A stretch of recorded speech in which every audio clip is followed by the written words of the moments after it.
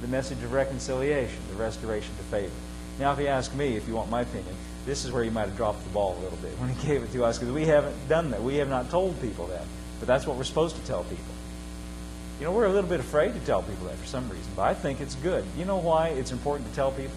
Because if it ever dawns on us, or anybody, that I have been restored to favor with God, God is on my side, that He's not mad at me, that He's not holding anything against me, He has put me in a position of righteousness before Him, then it's more, let's just say it this way, it's easier for me to act and behave in that way if I believe that's really who I am.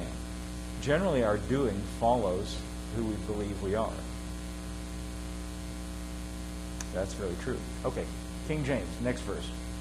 Let's go back to King James, get the next verse. Now then, we are ambassadors for Christ, as though God did beseech you by us. We pray you in Christ's stead, in other words, in His place, be ye reconciled to God. In other words, He's reconciled Himself to you. What are you waiting for? Be reconciled to Him. That's the whole thing. He's done it already. Now this part, I think the church is good about telling people you need to get right with God. That's what people... But you know, I don't think it's fair to say you need to get right with God unless you first say He's already gotten right with you. Because that's what Paul said. He's already gotten right with us. Now, all that to get to verse 21. Verse 21 sums it up this way.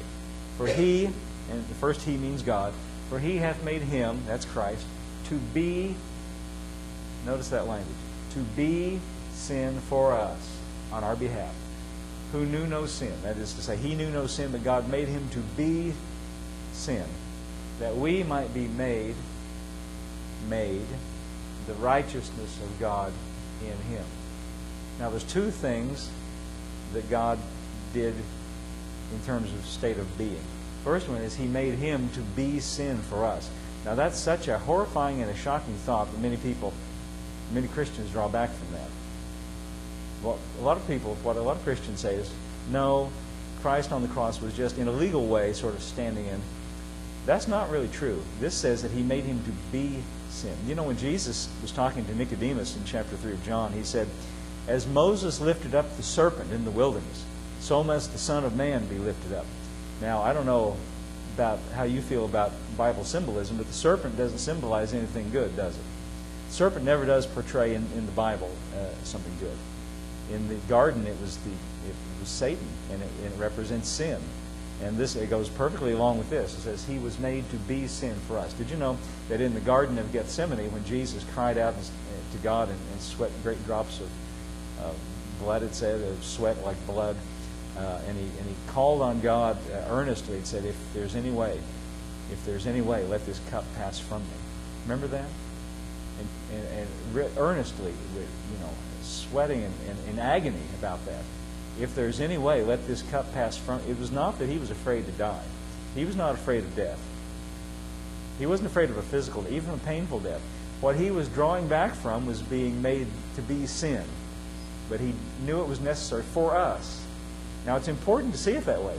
I think it's important to see that He was made to be sin for us by the grace of God, so that you can also see that on the other side of the equation, it said He was made to be sin for us who knew no sin, so that we, in the same way, might be made to be the righteousness of God.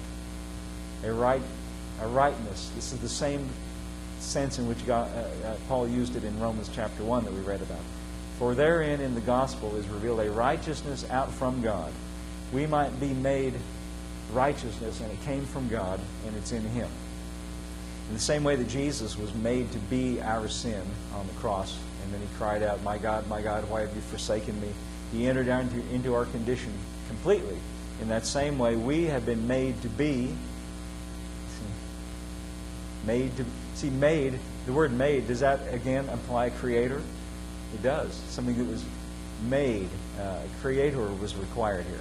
We are made to be that. He knows it, and it's us that don't know it. But what would happen if we know that? You know that we're supposed to know that. Look at quickly in Ephesians chapter 4, and I'm just about done. Ephesians chapter 4, look at verse 22. I know we've read this before too, but just because we read it before doesn't mean we can't read it again. Ephesians chapter 4, verse 22. Notice what Paul writes to the Ephesians. Now this is good. This is practical, I think. He says that you put off concerning the former conversation, and there he means manner of life. The Old English word conversation doesn't mean talk, it means the way you live in relation to others. That you put off concerning the former manner of life, the old man, which is corrupt, according to the deceitful lusts. That's our old life, who we used to be. He says, put it off. Everybody sort of instinctively knows that, but how do you do it? Here he tells you in verse 23. Notice what he says. Be renewed in the spirit of your mind.